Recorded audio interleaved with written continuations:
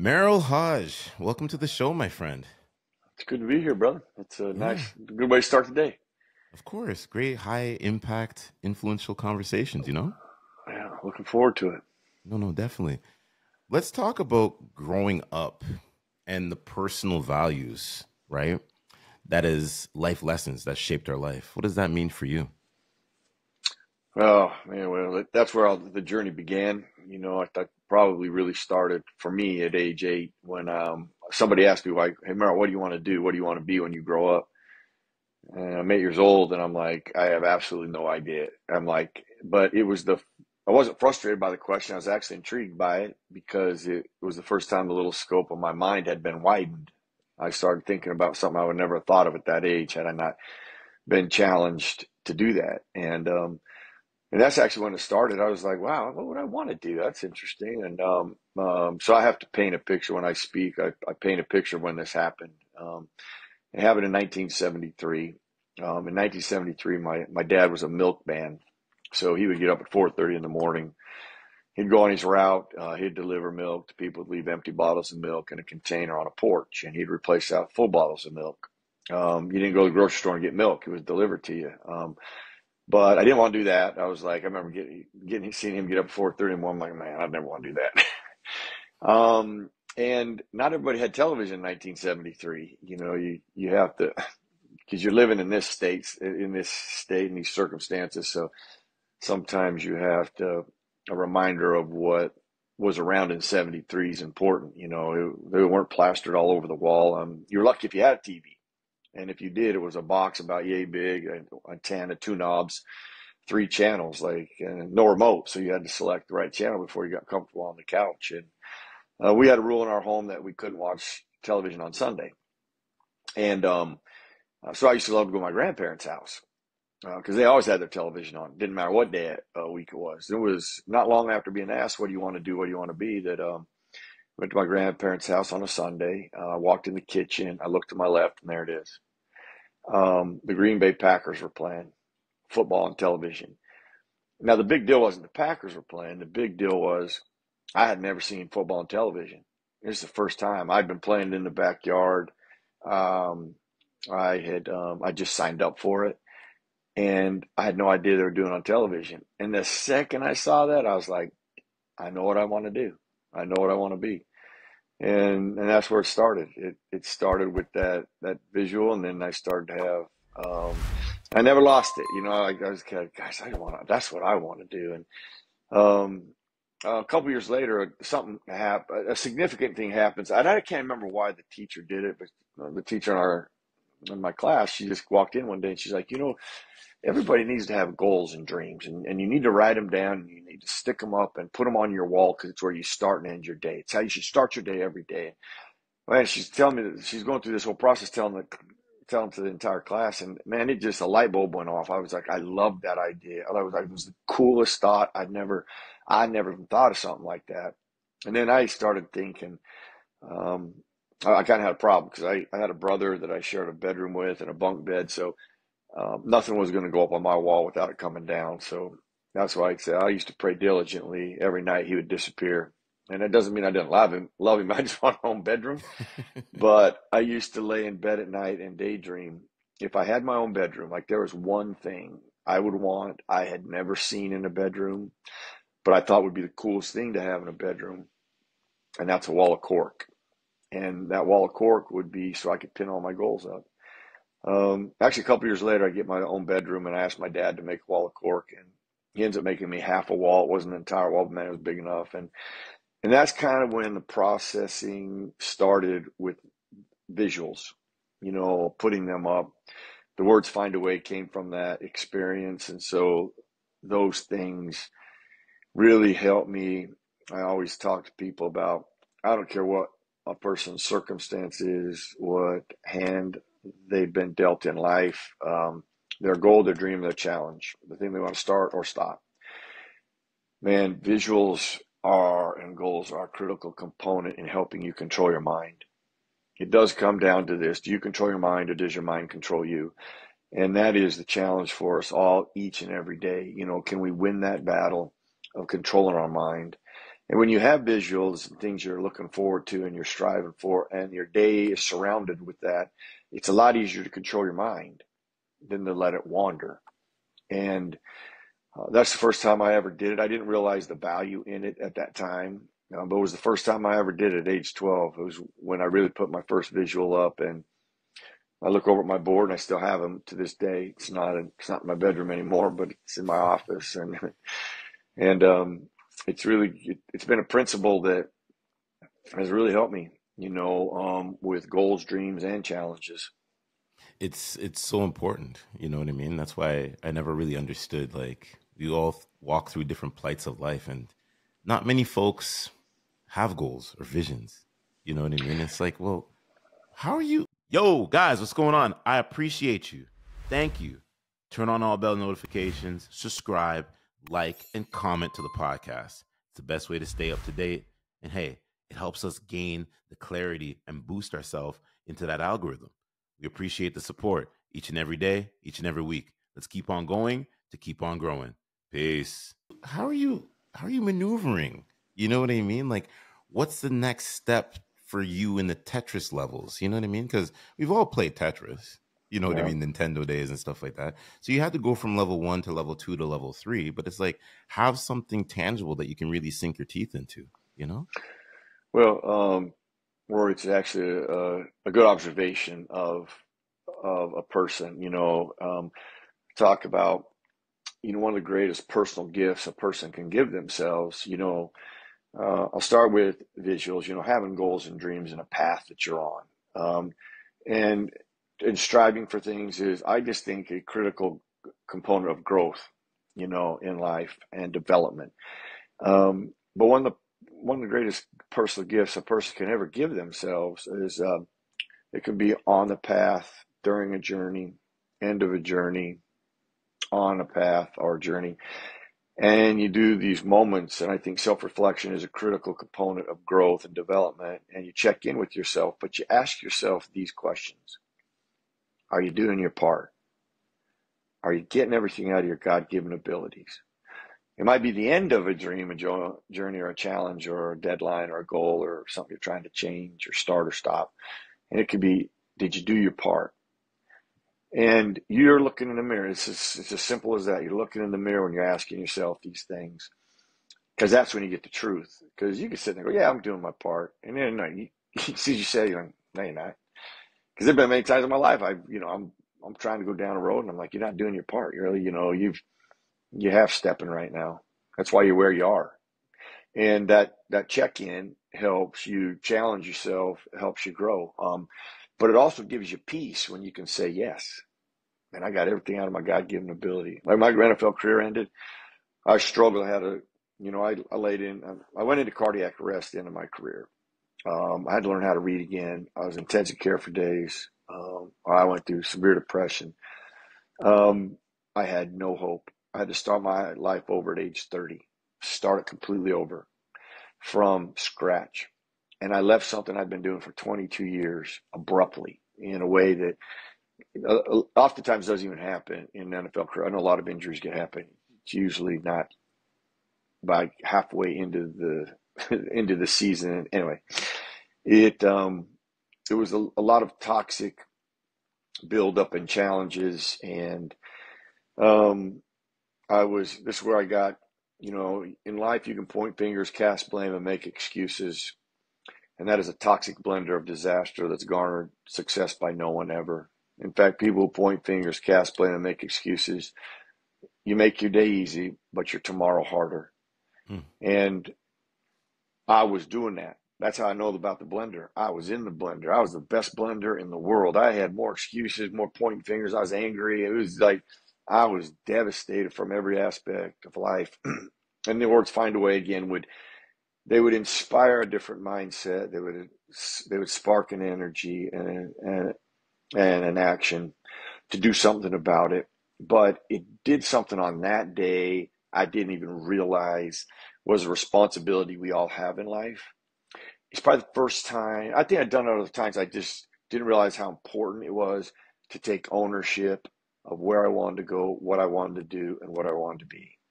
Now, taking ownership of your life is when actually things do change. It's the most pivotal aspect of a person's life.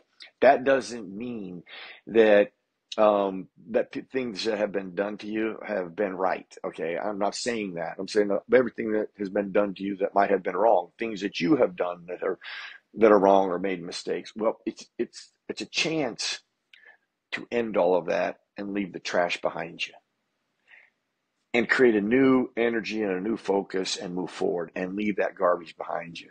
So what I mean by that is I was laying on that couch doing that every day. I was angry at the doctors. I was angry at the Bears. I was angry at the NFL. I was angry at everything because this is no way the way my career should have ended. It was improper care. I could give you a litany of reasons that I was on that couch and excuses, but no one's getting me off that couch but me. And once I realized that and I got off that couch, I started returning the calls. And I'm not saying that's the initial step of everybody. Listen, if you're depressed, you're probably living in the past. If you have anxiety, you're probably living in the future. And there's a lot of stuff that you can find out what your struggles are within your routine and the three-thirds that make perfect health, which is nutrition, exercise, activity, purpose, and rest. And if you looked at your routine and all those things, you could probably make the proper adjustments to correct the struggles that you're having. But it all starts with you. You got to take that ownership and you got to start that. Now, having help along the way, listen, I've had a lot of help, but I'm a product of a lot of people. People have challenged me, people have inspired me. And getting help on that journey was important. However, it started with me. And once I got off the couch, that is when things started changing. And listen, everything just turned out all right.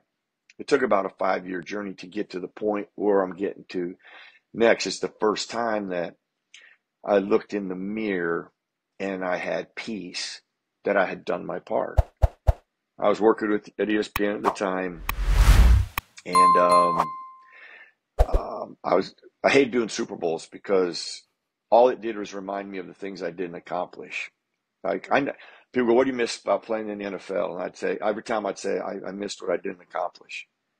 The only reason I played, the only reason I wanted to play, I wanted to win the Super Bowl. Okay, and I didn't play in the Super Bowl, and I didn't win one.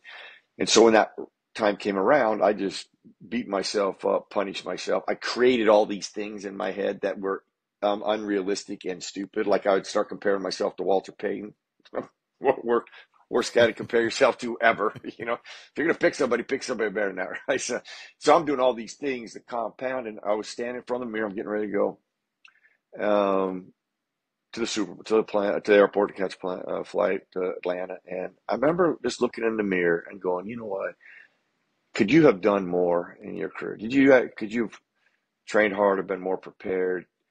And man, I looked in the mirror, and I'm like, no. I'm like, oh my gosh, I got the most out of my God-given abilities. I got every ounce of athletic ability I had. I maximized it, and it got me to play nearly a decade in the National Football League and start for nearly a decade. I'm like, oh my gosh. I mean, man, I I couldn't do any more than that. I was like, I mean, finally, like peace came over me. I was like, hey, you did your part. Stop it. Stop creating all these things that are not even realistic and don't exist, and you're creating the issue. That's how I understand. You know, if you're depressed, you're living in the past, and oftentimes if you have anxiety, you're living in the future, and if you have both, you're doing both. And versus having perspective and that self reflection and being honest with yourself and taking ownership. You know, sometimes you say, you know what, I'm not doing my part. Well, who's going to change that? You are. That's the power in it. You control all of that. And once I start to learn those things and develop them, I call them tools for your tool belt of life. Just the journey and challenges and goals and dreams have just they become an easier way to go about them without all of that ill will and all that garbage that can weigh you down that you're putting on your back. Not other people, you keep putting it there. And once I No, freed myself from that, man, it's just completely different journey. no. And I love that you say everything that you said. It lands so well and it resonates with me so much. You know, redefining pivotal moments, right? What would you say was that one time, right? You speak about playing football, cardiac arrest, things like that. But how does those pivotal moments right now determine how you are doing, like your speaking, you're coming on podcasts and things like that? Well, it's funny. It's funny. It's interesting that I've never really thought much about this until here it was actually about a month ago. The thing that probably showed me the most about me, I learned most about me, was when I was diagnosed with cancer. When somebody said, "Hey, listen, when my doctor said, I just don't know if the treatment's going to work." You know, when you hear that, you got a 3-pound tumor in your lower back and it's malignant, and just the surviving of the actual treatment will be a challenge. And then I can't guarantee what you're gonna go through, what's gonna work for you. They're the darkest days I've ever had. And anybody who, I've done it before. You're like, you read a story, you hear somebody could be hearing this right now, and they could try to think about, like, how would you respond to that, being told that, that's a 50-50 chance at best, 3-pound tumor, and I don't know if it's going to work. Okay, so the reality of chemotherapy and dying are real for me. Okay, there is no way you can create that reality. It's impossible unless it's literally told to you. And I know that because I've seen other stories and heard about other things. What, if that happened to me, how would you handle that? And I will tell you this in all truth. I had just read a book about somebody who had battled cancer and their journey was brutal. And I remember closing that book up going, man, that is one thing I couldn't handle. That's the one thing. I'm just going to be self-anointed, ain't man enough to do that. I just couldn't do what that guy had to do and would withstand that journey. Then I was like, whoa, I mean, my lifestyle, my family history, I got zero cancer. And the odds of that and genetically are like slim to none anyway, not a real worry. Almost a year ago. And then I've been told it. Then is when, and I did exactly what I thought. I initially thought. I crumbled. I call it the dark days of diagnosis. I was so overwhelmed. I was so caught up in dying. I was so caught up in chemotherapy. And I understand the sting of death too, because I lost my mom when I was young, and I know how that can wreck a home and change lives. And after I had shared with my kids what the doctor had shared with me, and I went back to that darkness, it was my daughter who came across the room. She's 9 years old. She has always been we've always been like this. And she crawled in my lap. She had little dainty arms around my neck, and she was trying to get my attention because I was just gone in a darkness. I just so overwhelmed and dark in just what I've heard and what I got to go through. And I finally get she gets my attention, and I look at her, and she says, "Well, then you know what, Dad, you better find a way." And I see, I find a way has been a parenting tool. Like my kids come walking in the room, and they say, "Hey, they want to do A, B, and C, or they got this problem." I'm like, well, let's find a way. Okay, so that I get them in charge of thinking, what do you got to do? What's your responsibility? I'll help them with the journey, but I'm like, this ain't on me. Okay, this is on you, but I'm here to help you. I'm glad you came to me. But what do you got to do? What do you think you need to do to get this done? Whether it's a challenge, a dream, whatever they're trying to do. So, and it's challenged me to self-reflect as a parent, to be a better parent, and break chains and then cycles that happened to me as a kid, not pass them on to my kids. So that's why I say those words have helped me live a dream and fight to live, and a lot of in between have been so instrumental, and they have given me hope. They've challenged me. They've given me hope, and that's what that the message of Find a Way is not about me. It's about you. It's about people realizing, hey, you are in charge. Don't ever think you're not. You have the tools and gifts given to you. Just use them, strengthen them, train them, use whatever you hear from other people. Because listen, if it's not been for like guys like an Aristotle, where I read a quote I'd read a lot of his quotes. I'd read a lot of stuff by accident too, by the way. But the quote is, "We are what we repeatedly do." One of the most powerful things I've ever read, still a principle in my life, is we are what we repeatedly do. Therefore, excellence is not an act, but a habit. I read that as a kid, and I'm like, think about that. Think of the power and control in that. You are what you repeatedly do. Truth. Everybody just goes down and you take inventory, just the routines I told you. You go through your routine. It's who you are. Okay, there's truth to that.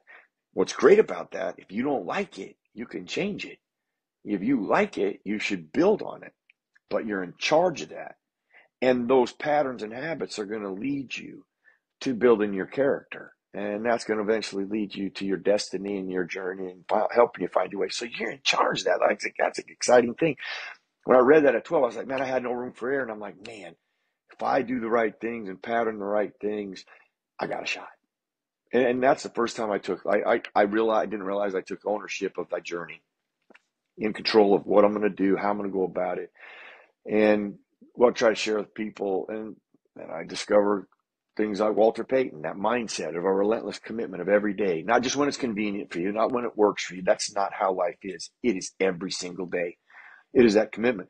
When you develop that tool and you put that in that tool belt to life, man, it is always there, accessible. Boom, I can use it at any time. It's a powerful tool. It's not just in sports, it's in life. And to get those tools within the tool belt and be able to apply them and see how valuable they are and how powerful, the ability to share them. You know, if Aristotle had not written stuff and put it out, I'd never read that quote. That wouldn't give me something on that day I needed. Hearing Walter Payton go, what's the difference between you and everybody else? I want it more than they do every day of the week. And he talked about his routine Monday through Saturday and even the Sunday at 1 o'clock. I can do that. Shoot, anybody can do that. That's a mindset. It's about this relentless commitment of every day. It's not, well, if it works for me, yeah, I'll do it. You know, that's going to get you exactly where it gets you, in the same spot. You're not going to go anywhere. But if you're going to plow through those tough days, man, those tough days become easier because you learn to plow through them. You weather that storm. You learn to plow through that. You learn to take that stuff on. And it's nothing to you. And that's possible for everybody. So that's what Find a Way is about, is your self-reflection, you taking ownership, you moving forward on your journey and wherever you're trying to go, and you have the tools, just use them. So much power in what you say, because I feel like it speaks to even the younger generation. And I have a lot of different men, women, teenagers actually now listening to the podcast. Oh, good. And when they hear your story now, right, and of everything leading up to, what would that big piece of advice you would give them before entering football and really understanding the game and the passion? Because you played football at a time where it's a lot different to where it is now. And I feel like some folks say it's a little bit softer. It's not as grit and all of that. So what would that number one advice you would tell them?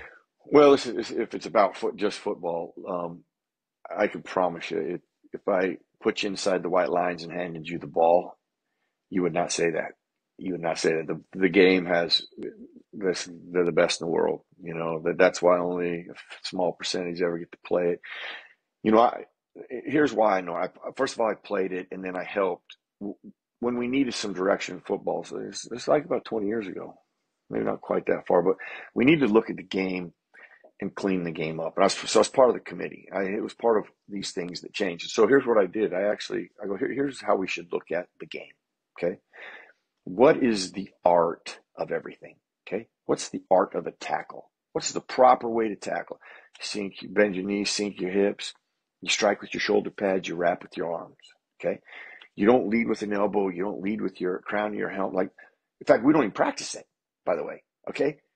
Everything that we function with and practice with and work on as tacklers, feet, hips, hands, wrap, tackle, target right area. I go, you're the best in the world. Let's just go back to cleaning up the game and make people tackle. When you block, let's block properly. As a runner, the same thing goes with a runner. I mean, how do I defend myself as a runner? How do I take on? And listen, as a runner, I've coached for a long time, every level. I've coached every level. I've been a head coach, coordinator. I've coached 8 to 48. And this more is applicable to young football players when they're just starting. When they're running back, they're like, "Well, coach, I don't want, I don't like it when they hit me." I'm like, "Whoa, that's the wrong mindset. You hit them." Okay. And this is how we go about hitting them. Don't always, I understand they're trying to tackle you, but if we play with that mindset, you're in the wrong position. That's not how we should play this position as a running back. Okay. we strike them, and we learn to strike them. Okay, well, we don't throw our heads, and we don't throw them in. I mean, your feet, hips, hands. These pads were handed to you or were put on you for a reason. These are our weapons. These are our protection. These are what we use. This right here is to protect us. Okay, we don't use this. Okay, this is just to protect us. And so if you teach the game right and you go about playing it right, listen, and then the other part is hit the opponent as hard as you possibly can. That's part of the challenge with the game. It's the more I can hit you properly. Yeah, it might not matter in the first quarter, but it might matter in the fourth quarter. Exactly. You know, um, and then if there's just like personal advice to young people, I am actually glad this happened to me as a kid. Okay, I'm 60 years old. One of the greatest things I ever did as a kid, something that sparked me. This is my first passion over all passions. Okay, way over football. It started way over. I saw a comic book, I saw the Hulk, and I'm like, Spider-Man, all these guys. I'm like, how do they get bodies like that? How are they built like that? I mean, so I became. This is like in the '70s. So like if this is when like amino acids come out for the first time. Amino acids, like, oh my gosh, amino acids makes you muscle. Okay, right. So that's just one Exactly. component of the journey. But not like I got to get amino acids. But my point is, I love investing in my health. When you think about your like a leadership, okay, being a leader, okay, at the end of the day, we're all leaders of our bodies. We're leaders of ourselves, okay. The most important thing a leader could ever do, and I have this leadership presentation I give. It's hard to pick out of the five the number one, but if I have to pick one, it's take care of yourself, invest in yourself, not not in all aspects, mentally, physically, and emotionally, and spiritually. If you do that, you're going to be a better person, happier person, and you're going to be able to lead in a much better way. And leading might be, okay, when you have kids, greatest leadership role in America is being a dad, mom, parent. You have that responsibility. You have a responsibility to your kids. And this really came to by accident, quite honestly, or unsolicited, more I should say. My kids, they had on the birthday party, so we all met in this location. We rented a home and we spent the week there for my birthday. And my son was like, "Oh, let's get in the hot tub and let's talk about Poppy." They call me Poppy, so for his birthday. And so I'm like, "Okay." So we all get in the hot tub and we're sitting there, and it was interesting to listen to the things that resonated with them as kids. It's not what I said; it's what they saw. So, like, if number two would be modeling, and what I'm saying about modeling, see, my son was a really good athlete. He played Division I football at BYU. He was incredible quarterback, just a fabulous athlete. And part of sports is working out and training. So it's very natural that Bo and I help Bo with training and working out and eating right and stuff. My daughter, who is more theatrical, and she was in theater and she went up to Broadway and she didn't, I mean, although we were, like I told you, so her and I were really close together, but she didn't really jump in the gym a lot. She was always dancing and doing all these other activities, but it was actually, um, both of their passion about health and fitness that they watched me, because I really never talked to them about it. And that was actually when I was going through chemotherapy. Those that entire year of therapy where I kept training and working out in the process, that struck them the most, and they understood the value of working out and how they saw it help me. And now that is a big component of their life. And I honestly, Roy, I don't think I've ever mentioned it. Like, um, I'll tell you this: like, I used to hate oatmeal as a kid because the way my parents made it, it was like cold, nasty, like, God, like it is Right. eating like. And so I was like, and then I found out how to make oatmeal better, and I put some slivered almonds and some honey in there, and I'm like, and it's not clumpy. And I was eating it one day. I'd never offered to my kids because I was like, I'd never want them to have to eat that. And my kids one day go, "Hey, can I have a bite of that?" And I'm like, sure. And Bo takes a bite, Corey takes a bite. I'm like, "Oh, can we have some of that?" And then it taught me about how you present things. Presentation is important. Even though it's food, I'm like, oh wow, see how we present things to people is important. If you create lumpy oatmeal and it's nasty and cold, I mean, probably not too many people are going to enjoy that. But if it's nice and warm and it's smooth and has a little bit of honey and some sliver on, people might be a little more receptive to it. They just taught me a lot of things unsolicited, what they saw. Everything that they reflected on, it's what they saw. So how you model yourself, how you care for yourself is important. You don't want to get to age 40, even 30s or 40s or 50s and go, God, I really haven't taken care of myself. Doesn't mean you can't turn back the clock, because you can. And there's never a bad time to start taking care of yourself.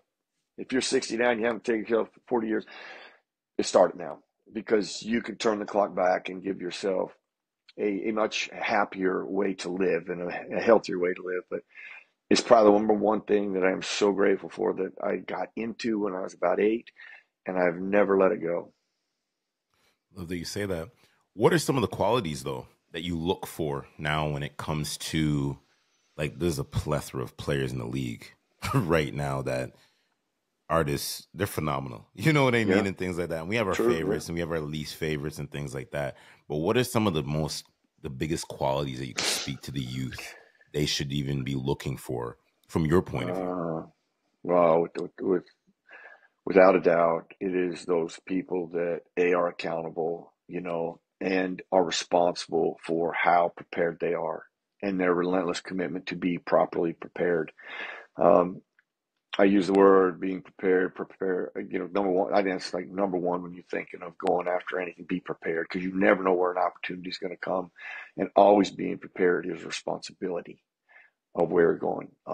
How you take on your craft as a professional, not just in sports, but just in any life, in any aspect of business. First of all, being prepared is number one. Being able to have a work ethic, accountable, responsible, and have an energy about yourself.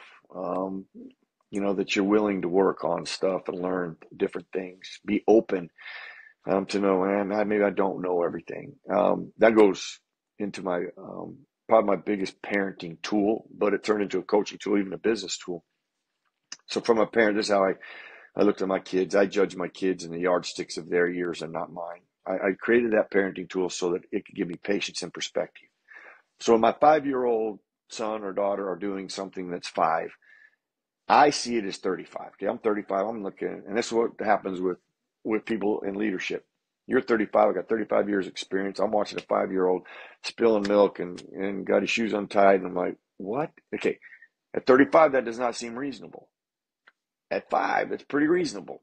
At 5, I was probably doing the same stupid thing. Okay, so how I present that, how I handle it is a lot different.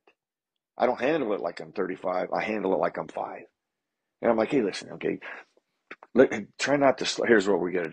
This will help you eat. And let's tie our shoes. Not lose your mind on your 5-year-old. And they're like, geez, my dad, he's an idiot, or he's always mean. I'm like, because they don't understand that. 5 years old, and so even in business, now as they got older, I bridged the gap for them to judge me in the yardsticks of my years and not theirs. Meaning, I've lived it all.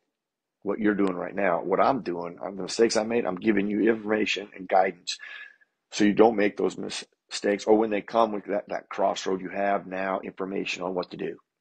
If you're going to make it this way, if you're going to go down that path, remember it's an arduous, deadly path, and it usually ends in destruction. Or if you go this way, peace and happiness and a lot of success comes this way.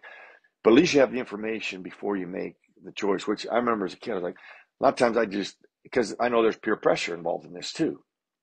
That's why I the book I wrote, Brainwashed, it was going to be titled "A Coach/Parent Has All the Power but No Control." Because once and this started with ESPN, analysts would be sitting there with me, and they're like, "What is that? I cannot believe that the coach would allow that player." And I'm like, "Oh, time out. How do you know what the coach did all week? Once they step in the white lines of that football field, well, all bets are off. Who's to say that player hadn't been told that 100 times not to do it?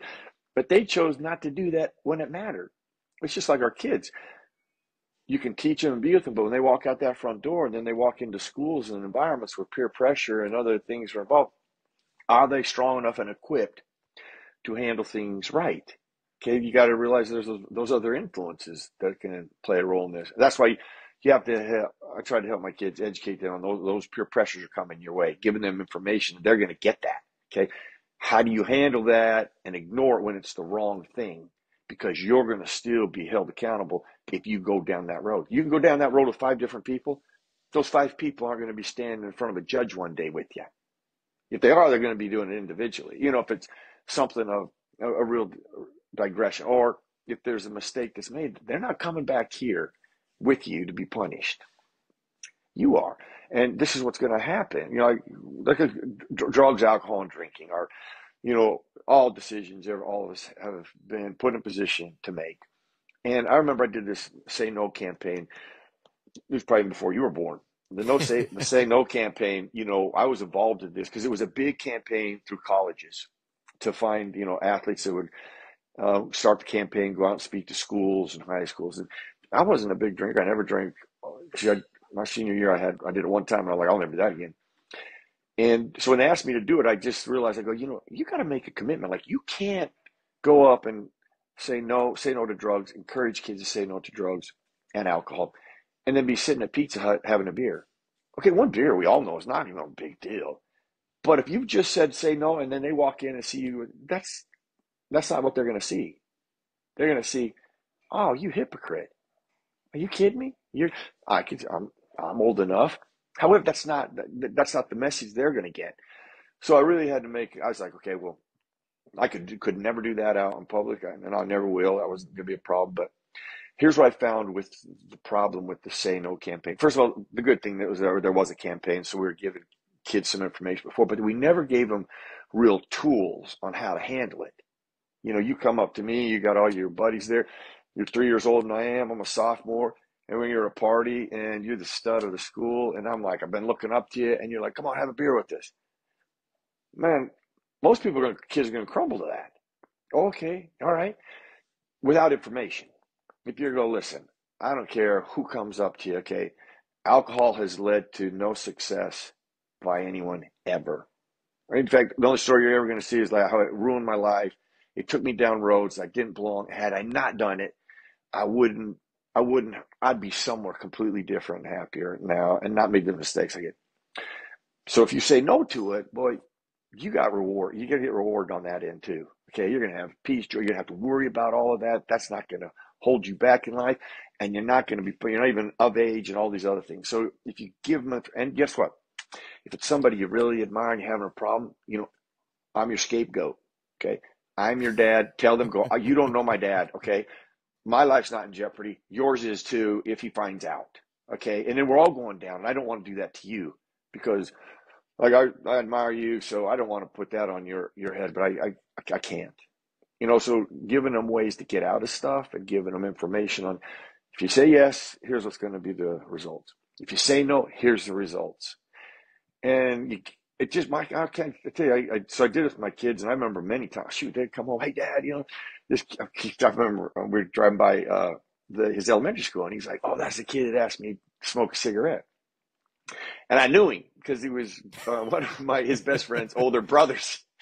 And he just walked me through how he handled it. And I was like, oh my gosh, that's just, that's when I thought, man, if I hadn't really given him ways to handle that, I don't know how he would have handled it. Maybe he still had the fortitude to do it right, but at least he had tools to handle it right. And had enough. We had a good enough relationship, and we'd crept this bridge of communication that he felt comfortable talking to me about it too, which is an important thing. And let's say he had smoked a cigarette, or said he tried it. One thing I think I've tried not to do is get so overreacted to it that your kid goes, oh, note to self, don't ever tell him anything like that again. It's just a little bit more reasonable. And not say that's okay, just like, well, how'd that taste, or how, that's how you want to be the rest of your life. That's your choice, but think of the things that come with that, and do you want to shoulder that? And So being able to do that with kids at a young age, we're saying, don't do that. Stupid if you do that. Crazy if you do that. It's not, well, that's more defense, I think, for young people. They're like, what do you mean? Don't do that, You probably tried it. So give them reasons like, hey, if you do it, here's going to be the results if you say yes. Okay. Pretty much this is what's you're going to see. And if you say no, here's another results, and this is what you get. Here's your reward for it. So, and giving them that information. Then, as a parent, you have peace because I really thought of giving the best tools possible to handle the scenarios. Still can't be perfect with the whole process. I watch my daughter now, who's a great mom, and I'm like, man, you're a really good parent. I'm like, you're better than I was. I'm not ashamed of that. I'm grateful that she's better. She's just better. She's learned, and she's just better. And I admire and love her for that. And I get to learn from her and try to be a better poppy for it. I love that you say that. You speak. It's interesting because being on a podcast and then listening to you when you were an analyst and things like that, and now having you on the podcast. What I love is that it's the same cadence. It's everything you bring within yourself. That warmth, you know what I mean? When watching you, seeing you on TV and things like that. How do you want your grandkids to really cement your legacy even more when they see, past clips on like YouTube and seeing you doing all these podcasts? Well, it's it's a good question, and I don't know if I've ever put much thought into that, but when you're saying that, I'm like, well, the best way is to be true to yourself and be true to. So at ESPN for 21 years, here's what I could tell you about everything I ever said. I did all of my research and work that was necessary from the true work, like watching. I'm looking over my tape I still watch to this day because I do still do NFL stuff. Investing the time to give the player and the team the truth and the fan the truth. Watching the game and a highlight, TV lies and highlights really lie. There is no way you can tell the truth of a player or a person. And to make that observation and assessment is unfair to that person. And I knew that as a player. A lot of people do that in the media. It's like they wrote things. I'm like, man, they didn't even come in the locker room and ask a question. How could you possibly know the truth? And if they did, the article would be clearly much different if they were going to speak in truth. If they're going to tell the truth of things. But that's not what they did, and that's actually what drove me there. So it's like I'm going to always tell the truth and evidence of the truth. It's almost like being in the court of law. You can't just say something in the court. I got to prove it. Okay, and that's why you got to have the truth and evidence of the truth. You can say one thing, but you better show it. And that's how I always thought about doing television. Tell stories and tell the truth and evidence of the truth. Now, sometimes the evidence of the truth makes you out to be you don't like the guy because he doesn't have the skill set, or they're not doing A to become B, and that rubs people the wrong way. But the one thing I always did is like, well, there's the evidence right there. Okay, you can't deny that. And I always thought the player deserved that too. If I'm going to talk about they don't do A, B, and C well, then show A, B, and C. This is what they don't do well. They don't do it consistent enough. That's going to be a problem in the long term. And that's the truth. And people can be angry at that, but they can, there's a better exception of that than just going, oh, they stink. He's terrible. What does that mean? what is it? Or he's awesome. What does awesome mean? I mean, when somebody's really good, here's why they're really good. This is the thing that they do that very few other people do, and show it. And then I don't, and I have no regrets in any aspect of that. I can't think of one time. Well, actually, I do. There's only one time in my TV career I did it, and that was about halfway into my career. Oh, about 5 years, 6 years into my career, and I'll never do that again. And it was Maurice Jones-Drew when he was coming out in the draft from UCLA. And I had done all my research on Waukesha tape, and he wasn't even projected to go as high as he did. He goes higher. And we go to commercial break, and they're like, "Hey, Maurice Jones-Drew just got drafted by the Jacksonville Jaguars. Can you come out and talk about him?" And I'm like, "Well, I didn't see him on tape." And I'm like, "Well," and they're like, so I should have just said right there, I should have, okay, if they want me to talk about him, hey, listen, here's the deal. I didn't watch him on tape. Here's his height, weight, size, speed, which way he did at UCLA. I don't know how that translates. Really, what I should have said. I don't know how that translates. They say he's just a third down back. I don't know. I don't know that. He's got numbers that can catch it. Maybe that's possible. But I don't know him as a runner, which I did not. So what I did is I just took his stats, I took his measurables, and I'm like, he's a third down back. You couldn't have missed the target anymore. Okay, you couldn't have been more wrong. Okay, guessing. Okay, this is what I'm talking about. I chose not to do, and of course he does. I mean, like he becomes a thumper, and he's a really good. I mean, a really good back. And so I was playing every year at the Super Bowl. I'd play in the DirecTV flag football game. This is a couple years later, and I'm in the green room, and I can feel somebody staring at me. And I look over, and it's Maurice Jones-Drew, and he's one of the officials in the game. Okay, he's officiating the Uh-oh. game. I'm like, I can't. So he gets up and walks over to me, and as soon as he gets up there, I'm like, I already know. He's like, I've always wanted to talk to you. He goes, you know what? Everybody's killing me. We go to commercial break. We come back out. There you are. And I'm like, finally, somebody's going to say the right thing. I said, well, you're right. I said, I never did that after you. Just so you know, I did it one time, and it was you, and I learned my lesson. I will never, ever, and I never did it again. If I don't know, if I don't watch tape, if I don't have the evidence, I'm like, I don't know. I do not know. I know other people are saying he's great. I don't know if he's really great. I know other people are saying he's terrible. I don't really know if he's terrible. If I haven't watched tape, and I've stuck to that. It's my one. It's the only one. It's the only one that's ever happened to me. But it was evidence of why I chose to could go down that road, and I deviated one time and got punished for it. Rightfully so, because I went outside my scope of what I promised myself, and why I got into the business in the first place, and never did it again. No, no, well said. Merrill, as we're winding down this show, it's such, like I said, podcasting for me is like it's such a reward because I get like the inside look before the audience. So Mm. when I look at this conversation that we're doing on a holiday here, it's the reason why we show up.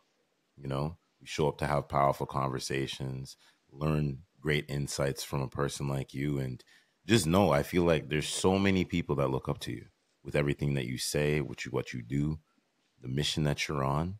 So keep that going, my friend. Well, Roy, I tell you this, that's a true compliment. I I take that with great respect because I'm a product of so many people. I've already mentioned them. The Walter Paytons of the world, Aristotle's, the Chuck Knowles. I mean, shoot, for my own kids, my wife. I mean, there's so many people that if I said their names, you're like, who's that? I mean, we all are a product of people, and we learn from one another. I tell people individually we're strong, but collectively we're powerful. Getting resources from other people, taking that nugget you heard and going, oh, wow, I never thought of that. The teacher standing in front of me at 10 years old going, write your goals down, pin them up in your room, not thinking that 50 years later, I'm still going to be doing it. And that's like been so it's important in my life. Thankful for all those people. And so to be able to share this, be with you, I appreciate how buttoned up you are too. You're good at this. I know a little bit about interviews. You do a good job. You're very comfortable with, and you listen. Just don't forget that part of being a great interviewer is being a good listener. I learned that a 100%. lot at 100%. ESPN. So you do a good job of that. And thanks for allowing me to be a part of your team and your audience. No, thank you. Thank you. Before we end the show, though, plug your information where everybody can check you out, the merch, because I'm going to Yeah. support 100% and the Well, you're book a and all good that man, good Rory. stuff. Merrillhoge.com is my website. That's, my speaking. So that's really, I've got everything there. everything there. How you can contact me for speaking or other things that you might be thinking of. My books and hats and shirts are all there if you feel inclined. When I go speak with people, are you selling your book today? And I've never been like that. I never actually when I go speak, we usually offer to give 20 books out. I'm not one for I don't know. I don't want to hit people. You send a message and go, oh, by the way, buy my book. I don't. I'm like, that's just that ain't me. I Yeah. can't do that. If here's what I'd rather like. Oh man, that moved me. I want to buy that book. That's because with I'm in the audience, that's how I feel. I know everybody's not the same with that, but I'm like, man, I want to go buy that book. Walter Payton. Okay, when I heard how he's putting winning of life, his winning in life tape out. He didn't say, hey, buy my winning life tape. I heard about him. I'm getting that because the guy had done so many things already I'd heard about. There's got to be more there. That's why I got it. And that's guess how I've always looked at things. Like, if it meant something to them and they think, well, there's more there. What's there? I'll go want to read his book. And that's somebody that's probably going to read it too, versus, feeling like you got to buy something that, it's just not me. Oh, I hear you. I hear you. Well, I do appreciate you. Like I said, You got him, a appreciate you for friend. coming on. Yeah, appreciate you coming Absolutely. on the podcast, all that good stuff. And definitely, man, definitely going to always be looking at you through social media and what you have coming up to. You never know. Maybe you might end up in Toronto. You know what I mean? Hey, you never know. It's been a while since I've been in Toronto, but I actually got up to Toronto to meet with doctors actually up there that do a lot of great research. So could we be back there again? We'll stay in touch. Okay. Definitely. I appreciate you, man. You got it, buddy. Thanks, All right. Roy.